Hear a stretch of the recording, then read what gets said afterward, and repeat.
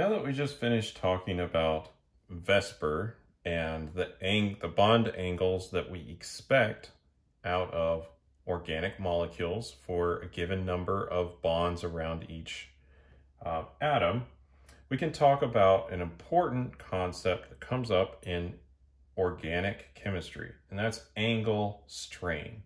I suppose it could come up in other areas, but we see it quite often here. And what I mean is that we're forcing a bond angle to be significantly different, either smaller or bigger than what it should be.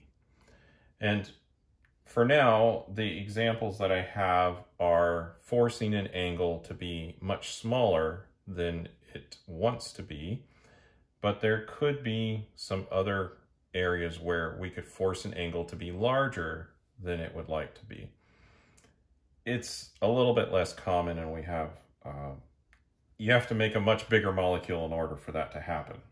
We can produce angle strain in fairly small molecules. So one that has a pretty high amount of angle strain is cyclopropane. So I'll just draw this all out here. And we just finished talking about how each of these angles around the carbons would ideally be 109.5 degrees, right?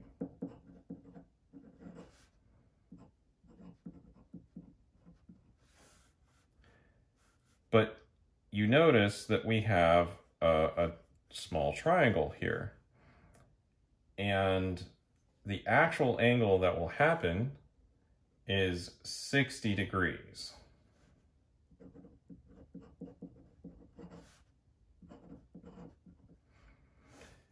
This is significantly smaller than the ideal 109.5 degrees.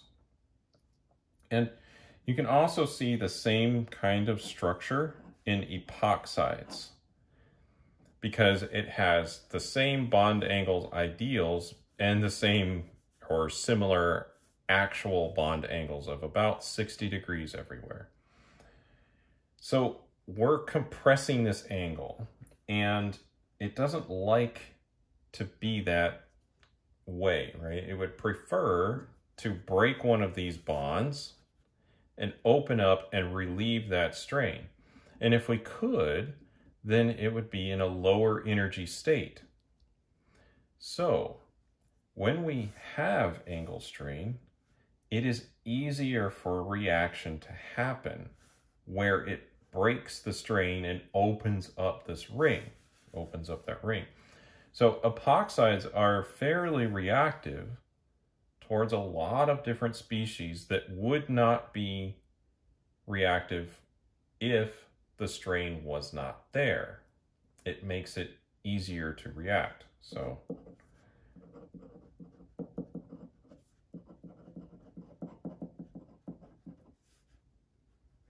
assuming the reaction breaks the strain.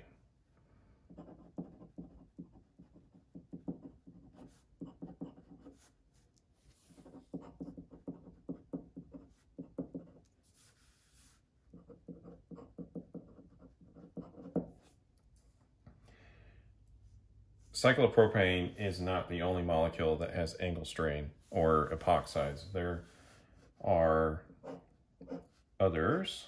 So cyclobutane, again, the ideal is 109.5.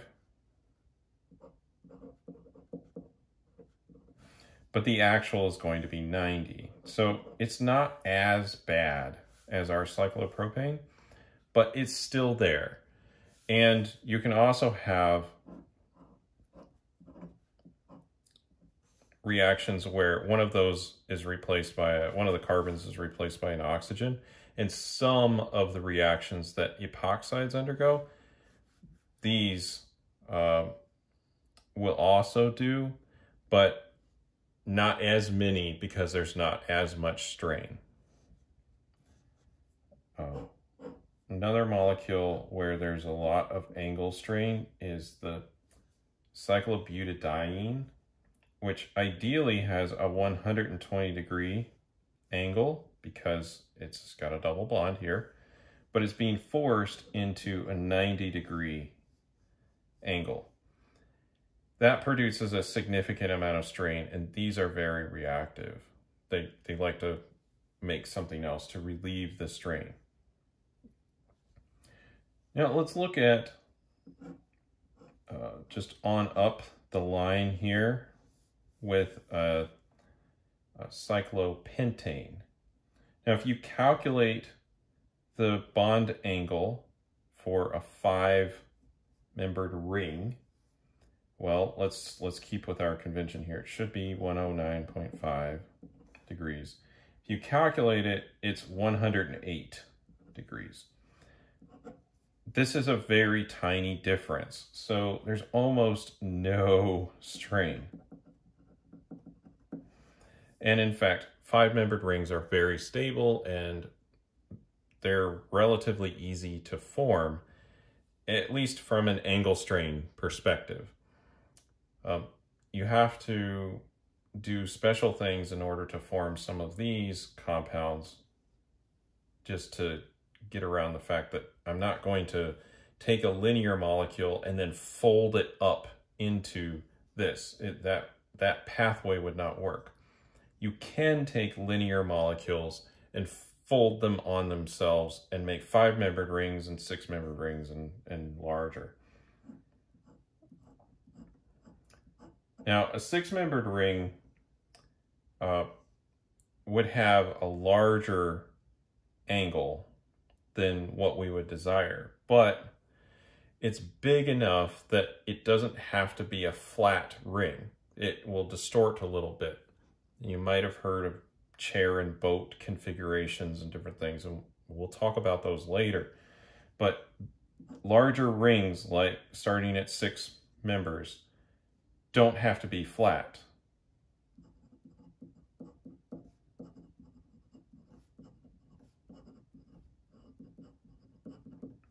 So they can relieve the angle strain.